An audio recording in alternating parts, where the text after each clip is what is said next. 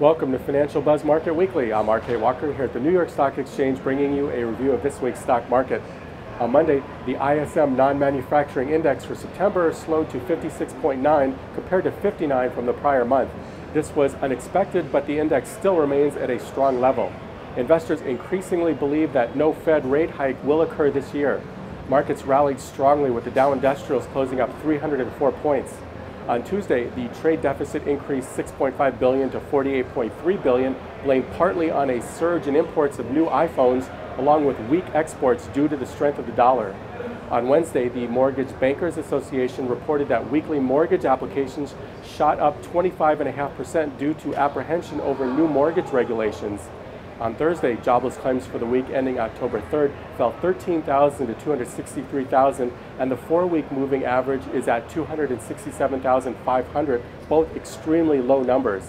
The Federal Reserve released minutes from their September meeting and specifically mentioned that recent global developments would likely keep inflation contained in the near term. Markets closed up modestly. On Friday, export prices for September fell 0.7%, import prices fell 0.1%, and markets opened slightly higher. Now let's take a look at some stocks. Last Monday, Twitter co-founder Jack Dorsey was appointed the new permanent CEO by its board of directors. Dorsey will be running two companies, Twitter as well as Square, the mobile payments company he also co-founded. Shares of Twitter were up more than 6% after the announcement. Shares of PMC Sierra, a semiconductor maker for telecom networks, surged more than 33% Tuesday after Skyworks Solutions announced it will acquire the company. Skyworks, a semiconductor manufacturer, also a supplier to Apple, will pay shareholders of PMC Sierra $10.50 a share, a 37% premium relative to the share's closing price at Monday.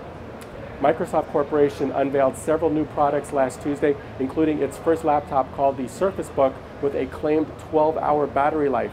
Microsoft also revealed two new Lumia smartphones running Windows 10, a new fitness-focused wearable called Microsoft Band 2, and a Surface Pro 4 tablet.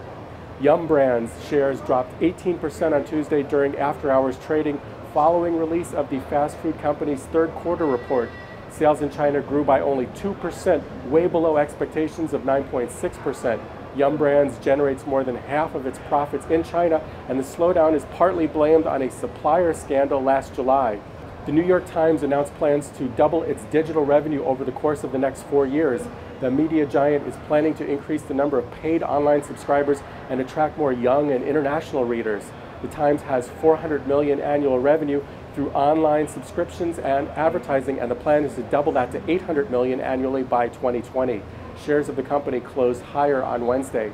This is Financial Buzz Market Weekly. I'm RK Walker, and I'll see you again next week.